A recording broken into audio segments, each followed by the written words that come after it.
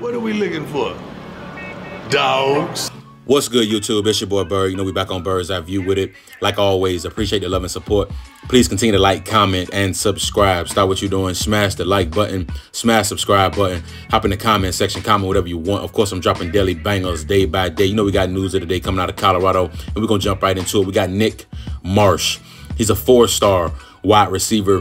He's 6'3", 200 pounds, out of River Rogue, Michigan. He's in that 2024 class. He's a top 3 player in the state of Michigan. He's a top 20 wide receiver in the country. He's a top 130 national player. This young man is just a big body wide receiver who's extremely physical and athletic. He displays good acceleration and top end speed, huge catch radius, high points to football really well. He makes a lot of tough catches in traffic. You'll see that on tape. Has great body control. He's also a 3-sport athlete. He runs track. He also excels on the basketball floor as well. He's a very bouncy basketball player on the basketball court, man. He can really finish at the rim. Has the size and athleticism. He's a multi-sport background. I mean, he has everything that you're looking for to be a big-time impact player at the next level without question.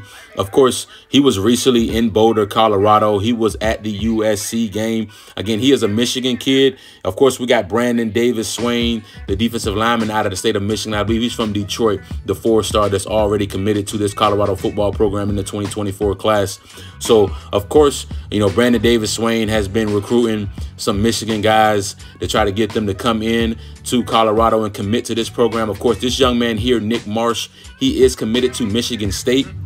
Now, of course, Michigan State has a lot of going on right now. They have a lot of turnover going with Mel Tucker getting fired. So, you know, we're going to see exactly what transpires there. He could be possibly on high flip alert, especially when a head coach is leaving the program. He could be possibly on high flip alert. He had an interview here, and I'm going to play this clip for you guys, and then I'll come right back.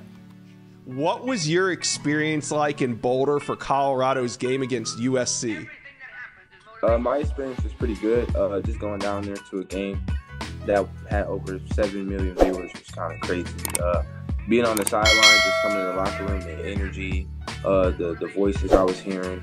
Got to see a lot of big-time people. Will you return for an official visit? We're going to try to set up an official visit probably this month or next month, sometime soon.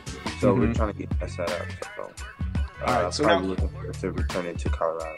So as you see, man, looks like he had a really good time in Boulder. Of course, that was a picture of him and Brandon Davis Swain there. So we're going to see exactly what transpires. They got a new coaching staff possibly coming to Michigan State, and that could be a huge deal because I know he made some great connections with the current staff that's there. So if the new coach comes in and he brings in his own staff, this young man could be on high flip alert without question, and it looks like he's highly interested in Colorado.